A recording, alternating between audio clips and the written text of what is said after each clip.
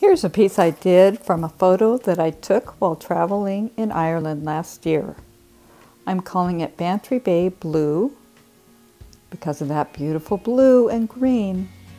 I started with a phthalo background, adding greens, dark blues, and cobalt blues immediately. Then I bring in the yellow of the grass behind the sheep to establish their shapes.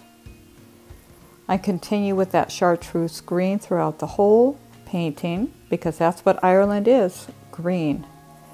The most important part of this painting are the sheep shapes and establishing the lights on their wool. Without that backlighting and also the shape of the sheep, they would look like lumps. I think I got the nose on this one and the shapes of these guys bending down to eat grass. Thanks so much for watching.